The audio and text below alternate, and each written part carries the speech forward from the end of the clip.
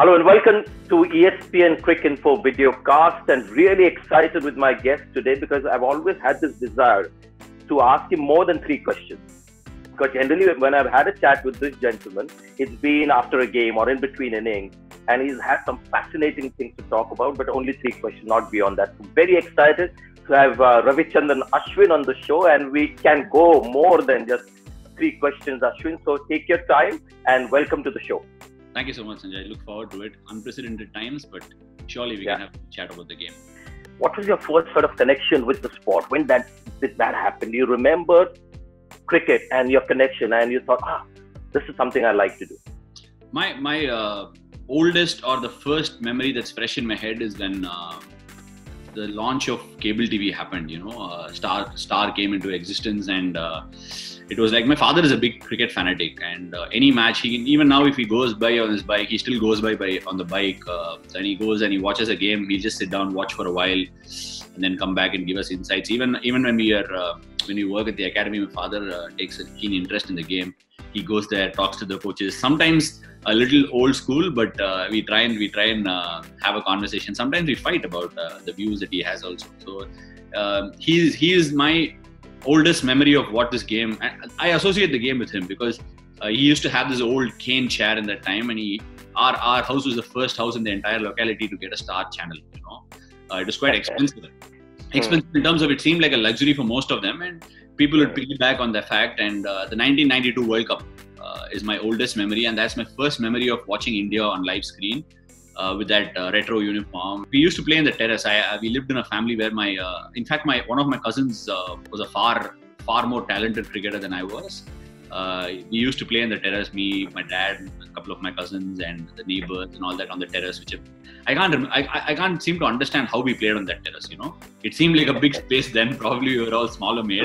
Now, father didn't sort of coerce you into playing the game, or was there any kind of subconscious sort of pressure or the influence that he wanted you to become a cricketer, or it just happened? On the quite the contrary, because my dad was I don't know, somehow it didn't strike him that I should be playing cricket in a very structured manner. He used to just allow me. I think in his head somewhere is, my granddad was he used to be a wrestler, so my granddad was very much again. My dad lost his mother very early, so it was like more about protecting the family, and my dad had a sister, so we were pretty closely knit, and my granddad was against playing any sport, not just for his son, but also for his grandson, and so on and so forth, because he believed it couldn't make a career. And from that perspective, my dad was more about allowing me to play in the neighborhood and the locality in the first place. Just for fun, yeah. So just fun, or even play the game. I don't know what he had at the back of his mind, but one fine day when I was 8 years old, I think it was my mum who said, enough's enough. I've had enough of your guys fighting with granddad and fighting with the neighborhood. Ball lost. Who should buy the next tennis ball, etc., etc. Put my son in a very structured coaching clinic. So that was the initiation of it. And one Friday, my mom said this, and then on Saturday we went to the cricket academy. And wow, that's where it began. And when did sort of the penny drop that this can be my profession? I can play for India. And when did that happen? I think a lot of things in life I feel is an accident. And I swear. My cricket is a glorified accident, I would think, because for a very, very long time, a lot of people around me, my parents, my well-wishers, people who watched me bat, all of them thought that I would go on to become a big batsman. My career was centered around Ashwin the batsman. In fact, I didn't believe until I started bowling that I would go on to play for India, because watching game on, watching, like you said, watching the Indian team in the mid 90s to late 90s and probably the early 90s. I remember a lot of those games. It was excruciatingly painful, Sanjay, and I'm sorry to say that. Yeah. Because no, as a child, I'm saying that. As a child, I had these classmates in school who were constantly. A couple of my best friends were actually Aussie supporters. And whenever India lost the game going to school, it just like ticked me the wrong side. I went to school and there'll be huge fights, and I've been made to stand outside the class for defending the Indian team. In the sense of we would be fighting and the teacher will catch us and throw all of us out of the class. But then put you off the sport. because of what was happening to the national cricket team, the batting, or was it a realization that you could actually play for India as a bowler and not so much as a batsman? No, not so early. When I was in school, maybe 12, 13, I said I want to go on to play for India, and maybe, very wildest of fantasy dreams. Yeah. Maybe support Sachin Tendulkar in a way to bat, Those sort of theories clinging in the head, dream. But what happened later was when I got injured and I came back into the game, I didn't want to have anything to do with medium pace bowling. I was a medium pace bowler. So I was just batting, and then this 2001 series happened where Harbhajan Singh was an absolute sensation in the country. Yeah.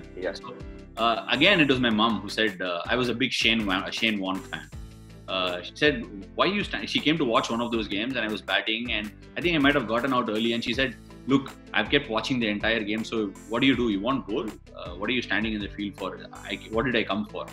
And then she said, I told her, she knows about my hip injury and all that. So she said, why don't you bowl spin? It seems like much more easier on the body. And I was like, obviously son then, and I did think she was right, and I started bowling leg breaks. Then I found this fascination of bowling leg breaks and off breaks like Sachin used to do then. And slowly but surely, I became one of the integral parts of school cricket. And in fact, I used to bowl off spin starting from the 30th over to the 50th over and concede 20 runs. So there was a friend of mine, Ashwin, who was in the Mumbai Ranji team as a batsman.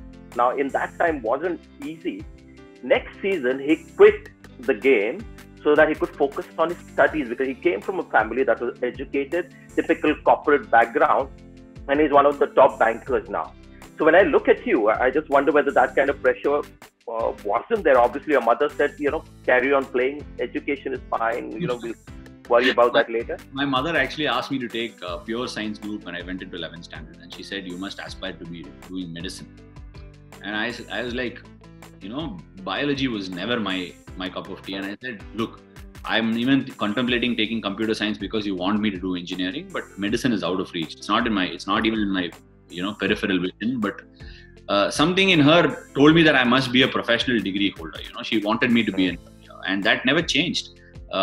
In the kind of era that I grew up, it was the early 2000s where I passed out of school, and the boom was all about IT. So it was like, if you didn't do engineering, you didn't belong. And especially coming from the community that I come from, and the part of India where I come from, education is a must. And it's sometimes I feel it's unnecessary where you have the social evil of them bothering about what people might say.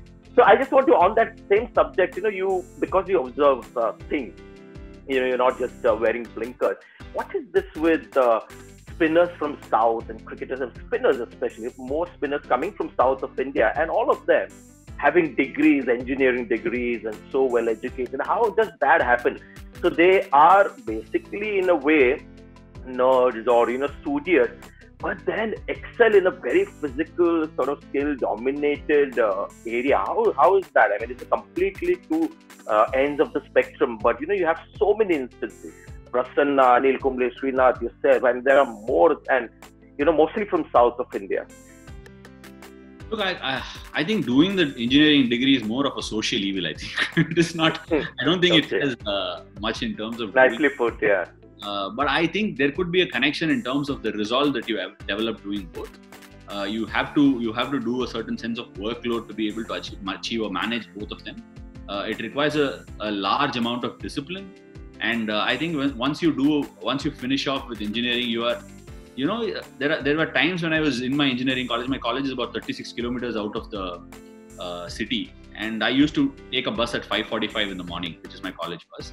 And my days were never ending, because at 5:45 I used to start, and if I had to come back for practice by about 3:30, which I would never get on time to, I'll always come by 4 o'clock. I had to travel 36 kilometers and no habitat.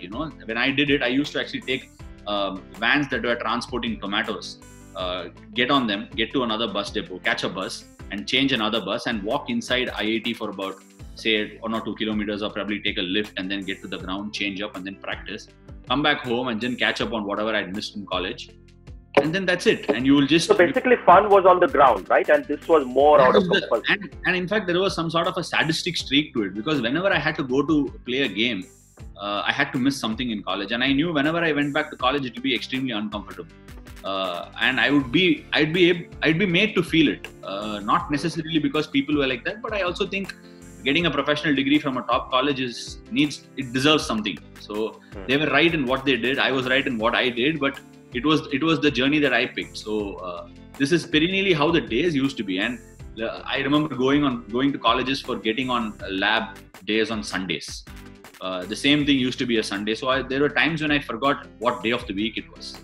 And there used to be times when I was completely physically and mentally exhausted that I would turn back on my father and mother and say, it's because of you that I'm having to do this. Are you Ashwin, one of the last of these kind of players? Because, the landscape of cricket is changing. I think so. You could be one of the last, right? With an engineering degree and, having that kind of a background and then playing for India. IPL wasn't even in the fictitious imagination when I was enrolling for engineering. So nowadays parents are more like, even if my son doesn't go on to play for India, it's fine. But if it's okay if he goes on to play for an IPL team, The perspective has changed so much. So a sea change of how people are viewing it. In fact, a decade ago and decade now later, things have changed so much. I feel like I'm the older generation.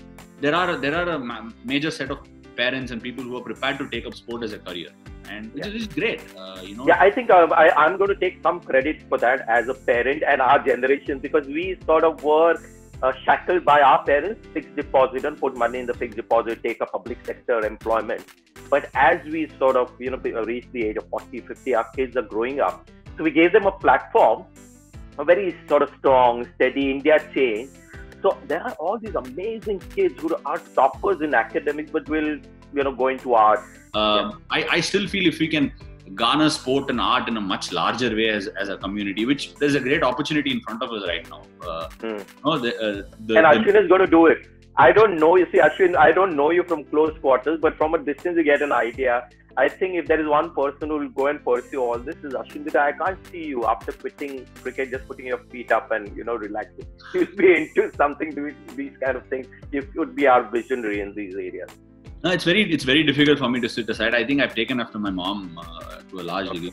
For me to stay occupied and keep giving something for my brain to work at, and something where I can serve people in terms of doing a business and employing people. That's one of my largest dreams. And online coaching currently also. Yeah. Quarantine time. So you have not quarantined your activities in that way. You're still. So you've got a pretty restless mind that will always keep doing something. I realized that it was so much interesting, so fascinating to be able to pass on knowledge and teach. Okay. And I personally take a lot of pride in it. I've been doing this for the last 10 years, even in cricket. And I think my cricket went up because of that. Okay. Because I think when you pass on knowledge, there are a lot more questions that you can ask yourself. And there are so many questions that you get young kids coming and asking to you. So you have to put your head to use. And sometimes you feel, there have been so many times, not just sometimes, where I felt like, oh my God, what an idiot I've been. I've not been able to see this simple fact and get back to the what I need to be doing in a game. I think it's going to have a sea of change, Sanjay. Even the coaching industry, where people are thinking it's a physical sport, you've got to go out there and play, to actually thinking how much more you can do in reclusive isolation. In terms of tapping into your awareness into the game, because that's been one of my biggest theories. How self-aware you are, you become that bigger a cricketer in your skill. So it's about the subconscious mind. You must be connecting a lot with Rahul Dravid. I don't know how many conversations you all have had. Actually, I remember 3 of us meeting in a room, but we won't share that, talking cricket. But Rahul is the same, it's about addressing the mind, and the last few years when the pressure is immense. And people like you, who think, Rahul was a thinker. And I used to worry a little because I was a thinker myself, and I sort of almost self-destructed as a player. So that is something that I worried about Rahul, that he might overthink, even at the dining table, he's thinking about how he got out, and you as well. But you guys have managed to, use the intelligence or the thinking nature to not be detrimental to sport, which can happen. I'm sure you're aware of Sujit Somasundar, who played for India. And He's also part of the NCA now in some way. But I remember actually speaking to him. He does his thing of mentally training people, helping people out. And I found myself in a very jigsaw puzzle sort of a zone about a year and a half maybe ago. And I took some help from him. And I find it so fascinating. And I agreed upon a theory saying, why do intelligent cricketers falter? why do thinking cricketers falter? Because I've seen so many thinking cricketers and people who have the ability to think falter. And why do sometimes cricketers who keep it extremely simple or sometimes very rudimentary end up being successful? There is a fine line, Sanjay, and somehow at a very nascent stage of my cricketing career, I realized this, that the advantage a thinking cricketer or the person who's able to put logical thinking to the game has is to be able to disconnect his mind from his subconscious mind. If you can disconnect it and allow them to function independently. I don't know if it sounds very out of theory. Yeah, I'm going to simplify it. You carry on, make your point. So for me, the mind and the subconscious mind are two extremely different functionalities. Your mind is used for logical thinking. It is used for planning. It is used for decision making and all these sort of things. Whereas you can use your mind to train your subconscious mind to take over at some stage. For example, let me give an example of playing a game. A strategy is coming from the mind. As I watch batsmen or whatever it is, it comes from the mind. About what sort of lines, lengths, and what sort of plans I'm going to go about is in my mind.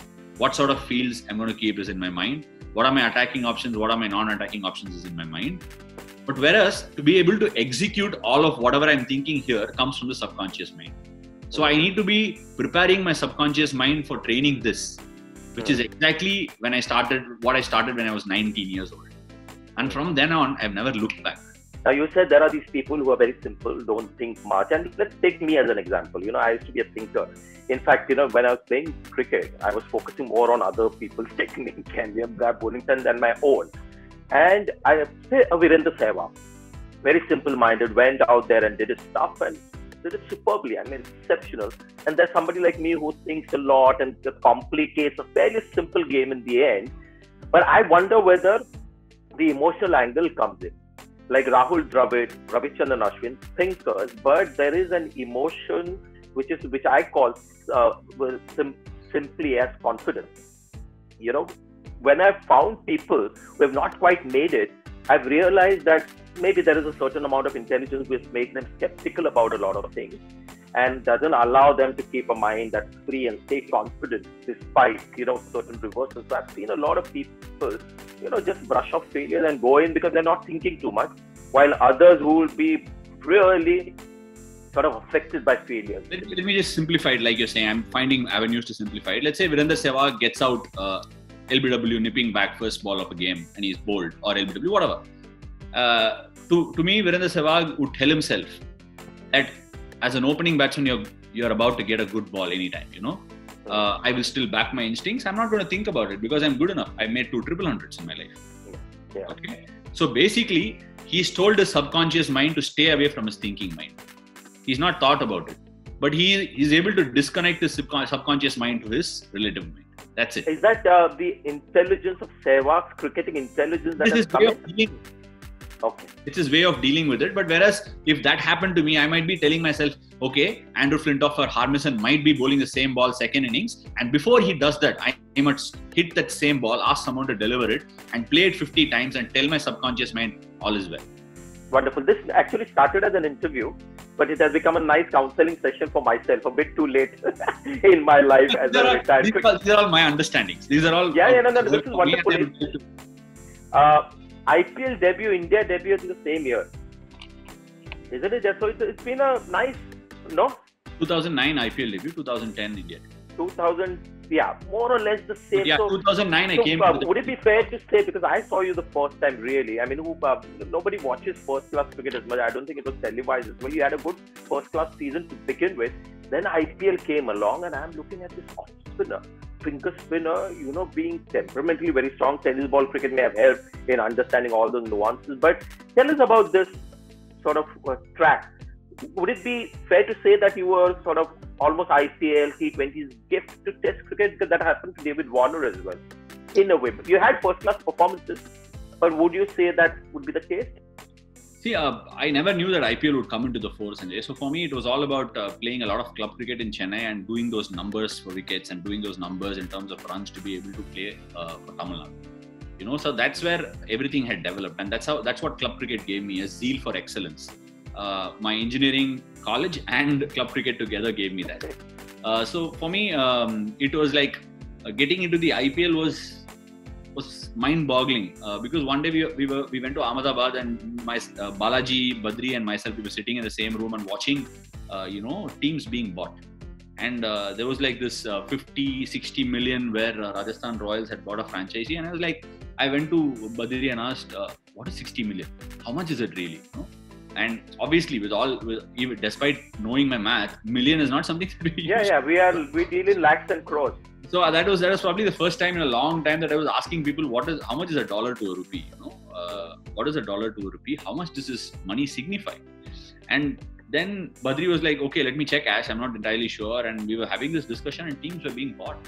And I was like, the question in a couple of hours was like, how do you get into these teams? Who picks you into these teams, Okay. And I was very sure Bala and Badri will end up with a contract because they were like renowned names. And I was no one. I was actually a youngster who was coming through the ranks. But I knew it was a stage. It was an opportunity. So this whole drama that ensued before me being signed up for CSK was extremely, I would say there was fate involved in it because it looked like I would never land an IPL team. And then it happened that Chemplast and India Cements was playing a finals game, and I happened to play for Chemplast, and I picked up wickets against India Cements, who were the eventual owners of CSK. So I picked up and I was the man of the match in the final, and they called me the next day to their office and landed me a contract, and that's how it began. So when it began, the sales pitch to me was Bibi, the person who's there no more. So he's like, he was in charge of CSK, and he gives me the sales pitch of saying, you'll be playing, you will be practicing with Muthaiya Muralidhar and Matthew Hayden and all that. He gave me that sort of a thing, and for me it was not enamoring at all, in all honesty, because I felt like this was a stage for me. It was not like I definitely didn't come to take an autograph or a glove or watch these people play. So that's interesting. That's basically your innate confidence, which I don't know where it came from, but you would have looked at that as a great stage to show your wares more than being intimidated in the company of those people. No, I didn't want to do anything with these people and talking to them and taking pride and taking a photo and putting it on. I mean, there was no Instagram or a Twitter then. That's a different ballgame. But that was not what I was interested in. I wanted to see if I was measuring up, if I was good enough to be along these cricketers, which I would know only if I bowled at them. That was point number one. Point number two was, if in case I was good enough, then I wanted the stage. I wanted to belong here, and this is my thinking inside, and that could come from my confidence or from how I had been ingrained in the last 4-5 years. I don't think I was the same cricketer that I was before I finished my engineering. I became a completely different person when I finished my degree and had played first class cricket. Having playing first class cricket and doing all those crazy numbers in the first couple of seasons, I knew I belonged. I was dismissing some of the best batsmen in Indian cricket. I got Amol Majumdar out. I got Wasim Jaffer. And were you also able to tell yourself that you're not overestimating your own ability? Was there also another mind? I'm just curious. Was there a skeptical mind also saying that, because there have been friends of mine who kept playing forever, hoping to play for Mumbai, and I could see that they just didn't quite have that ability. So is there a monkey on your, back that's telling you, you have a very high estimation of yourself? Did that happen, or you were able to also look at it from? I'm sure people around me thought like that about me. I'm very sure they did, but it never crossed me. I think it could have probably been the exuberance of youth that didn't tell me at all. But the flattening of the curve did happen as I played the IPL, where I felt the slap hard on my face of saying, "Hey boss, listen, you're not even here. You can't even bowl, you can't even restrict people in a T20 game." I actually thought bowling in a T20 game was much easier than bowling in a first class game. That was my belief then, bowling 4 overs. And sometimes if there is another corner, we played a Syed Mushtaq Ali in 2008, where Tamil Nadu were the winners that year, where nobody knew how T20 cricket was going to pan out. And whenever I was under pressure, I used to bowl a Yorker. I see, it was the courage of saying, okay, if I bowl the ball, he will not hit me. That was the plain confidence I had. The skill behind it, that's where I go back to my thing of saying subconscious training. Once you're slapped hard on your face by people showing you, I can boss you. If that meant, let's say, a Robin Uthappa, in 2010, Robin and Mark Boucher taught me a very harsh lesson. I bowled 14, 16, 18 and 20th over at RCB in Bangalore. I didn't, that youth in me never told me that this is a challenge. It told me it was an opportunity to pick up wickets because it was the death. And I didn't pick up wickets, but I went for 40 runs, 40, 45 runs. And eventually I got my team into a hole the very next game. We went into a super over, lost it. I was out of the squad. It felt like a hard slap. But sitting at home, I felt like, look, who you guys actually dropped. I belong here. Yeah? Anybody can be hit for a couple of games. And I don't know what it was. In fact, I was sitting, I was dropped. I was sitting at home. I vacated the hotel, came back home. And it was like, I deserve better. I was a part of the 30 squad of the Indian team to go for the T20 World Cup in 2009, I think. I might maybe getting it wrong a little bit, but 2010 to West Indies, if I'm not wrong. So, and I was like, you've left me out, and why can't you back me? I've just 2 bad games, and you're not backing me. I did exceedingly well in the first 3 games, and I actually had some issues with Stephen Fleming in terms of saying he didn't have a chat. I valued him so much. He didn't call me and have a chat. All this sort of thoughts going in, and I felt so underdone. And I was sitting in the home watching games that CSK was playing and telling myself, eventually there will come a time where I will turn the tide for CSK, and making all those sort of promises inside my head and to my family. That sort of very, very, very weird thoughts that going in my head. And that feeling is still there, Ashwin, because I'm trying to connect a 20-year-old with somebody who is now more mature, because as you get older, I don't know, it happens, you start having self-doubts about everything. You're not that sort of confident. You still have the same thing. If you're left out of a squad, you still feel you belong there. So that hasn't changed.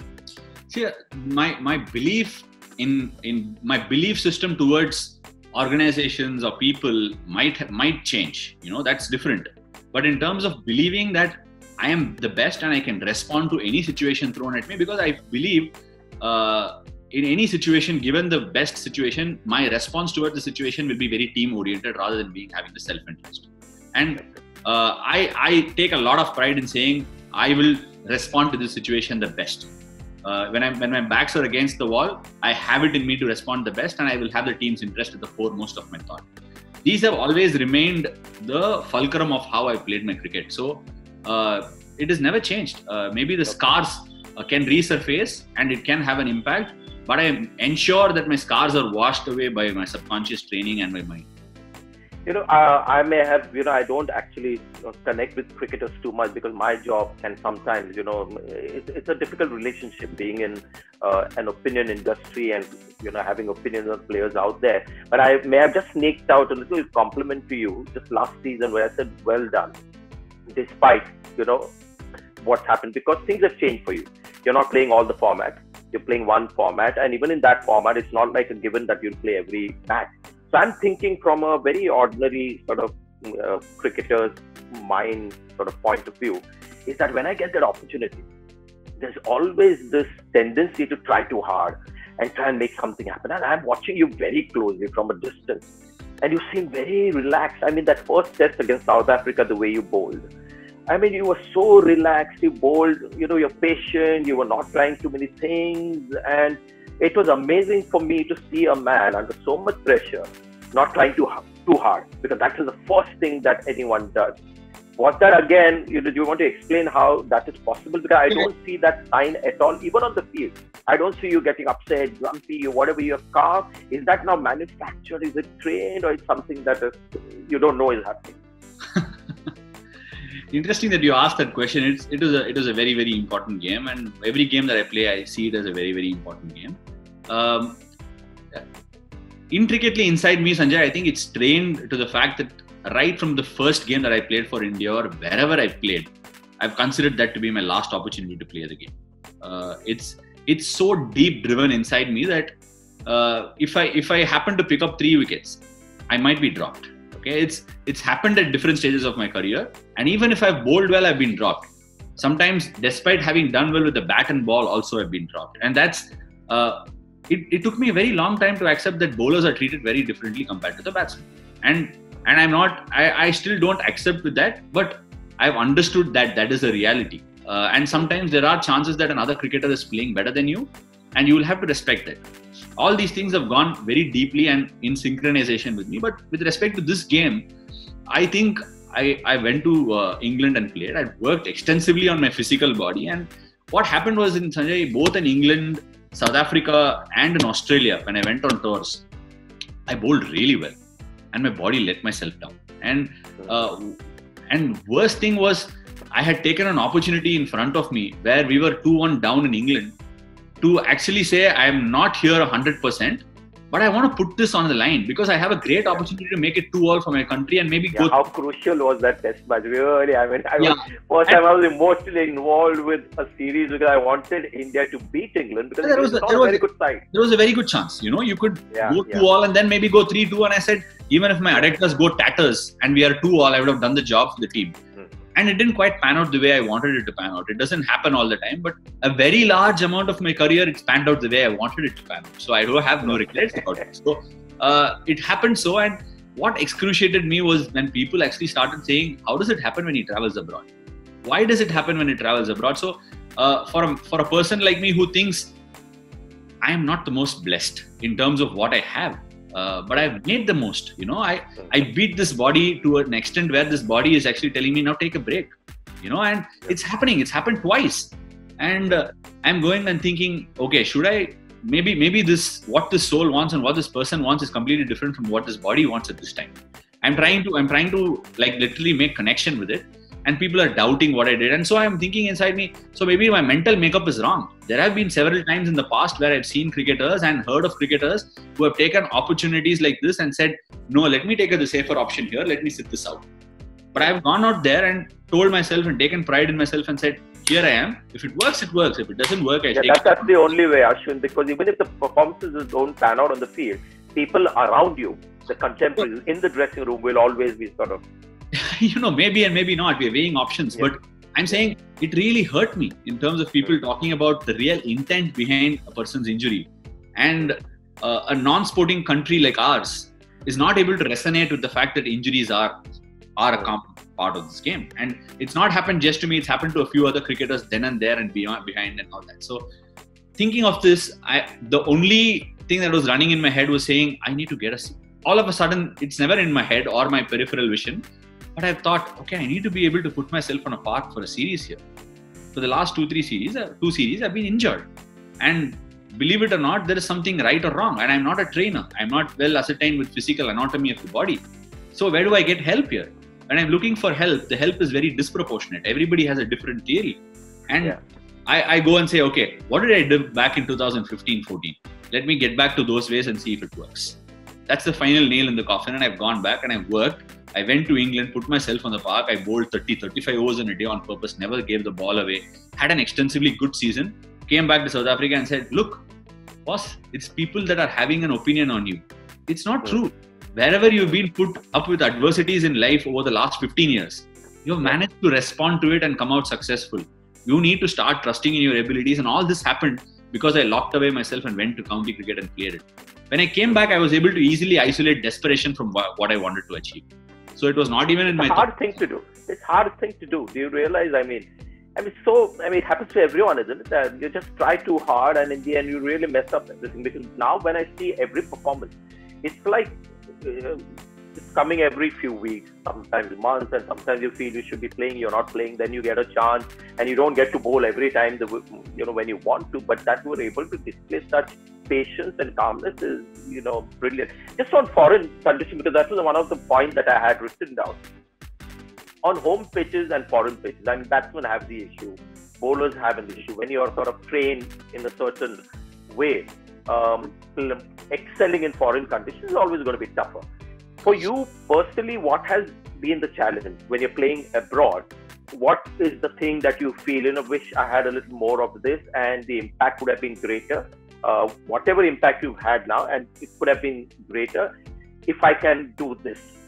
See, one thing, Sanjay, one thing is for sure. I think the first place of start is I'm actually fighting my own benchmarks in a lot of ways.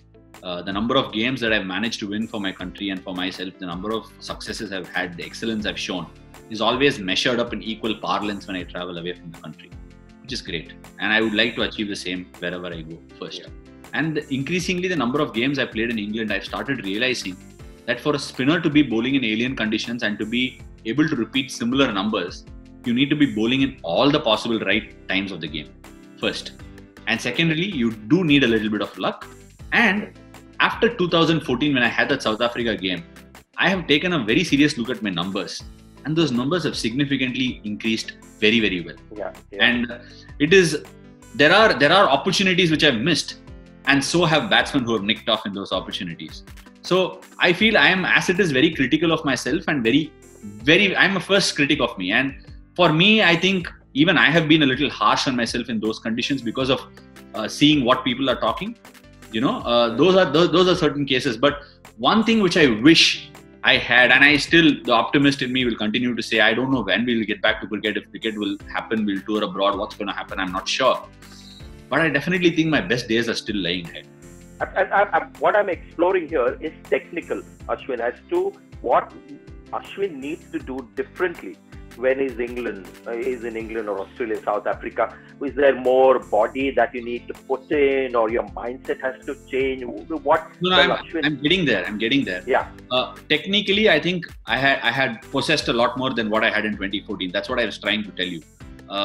The awareness of my bowling. I exactly know what I need to be doing at the bowling crease to be able to get a certain derivative of spin. Let's say a top spin or a side spin or an arm ball or whatever it is. It changes. Another contemporary thing that a modern day cricketer finds is the ball. This ball is not your friend anymore because it behaves very differently at different conditions because the shape or the specs of the ball are not the same.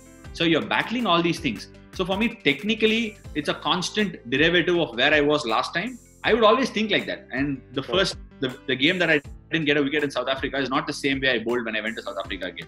I realized what was required. The first time when I bowled in Australia, it was all about trying to spin the ball as much as possible, bowl attacking balls. It was not the same that I bowled the next year. So it's about learning. Technicality is one side of it, which I constantly work. Tomorrow, I wouldn't bowl the same that I'm bowling today. I'll make those minor changes. But for me, it's about learning and to be able to incorporate such that the batsman is never comfortable when I'm bowling or going back. What about physicality of a cricket has become a big thing now with the current captain also, you can see on Instagram, even with, I find that very funny, actors and cricketers, they're seen in the gym all the time, bare chested and whatever. So how do you look at the physical aspect of your whole sort of existence as a player? Is that very important to you? Do you want to get stronger? And Yeah. Of course, I would have got that anyway. So I think for me, as a spinner, I've noticed that certain weight scales of me have been more efficient than certain weight scales. When I've gotten stronger and put on when you get stronger, you put on a little bit of weight sometimes because you're putting on muscle. I've seen performances then. I've seen the finish at that point of time. I've seen my strength at the crease. I've seen my balance. So at the top of my head, I have these parameters set aside. So at this point of time, or for even the last 12 months or 18 months, it's been about getting as many matches in and trying to manage this weight scale in terms of muscle versus fat index and your weighing scale or whatever. Can I ask you one thing, Ashwin? Sorry to interrupt. You look at certain people and they look like they go to the gym every second day. When I look at Ashwin, I look at a guy who is fit bowling. You've got bowling muscles and everything, but you don't look like one of those typical athletes and modern day cricketers that you see a lot. Is that a conscious thing that you don't want to go beyond a certain level of? I don't put my pictures of training, Sanjay. But if you honestly ask my trainer, he'll tell you. I've been training twice a day over the last month. Okay, so that's very important to you. It is very important for me, Sanjay. But the thing is, if I train twice a day, and if I have let's say a cheat meal, it'll show on the weighing scale by 800 grams the next day. So certain people are blessed in certain way, and I love to take this comparison of myself and Jadeja for an instance. A blessed cricketer who's completely physically fit, and these are all things beyond your control. It goes back to the DNA. Yeah. It goes back to the DNA of a person. And billions of years. So when you look at it, the harder I work, the more rigid I am, the more rudimentary I become, is when I have a chance to even stay close to what Jadeja is. And whereas for somebody like a Jadeja, he can afford, he's a natural cricketer, he's a natural bowler, he's a natural athlete, he's a natural batsman. So all that needs to happen for him is to just stick all those connections together in a particular game. For me, it's beyond all these things. I'll have to work 2-3 months earlier to get on parlance to comparative stature with him. And that's exactly why I need to do more thinking than anybody else. In terms of having a field and taking accountability for it. Jadu actually doesn't need to do it. Because despite all these things, he'd be able to land 30 overs on the spot because of his physical state of mind or physical state.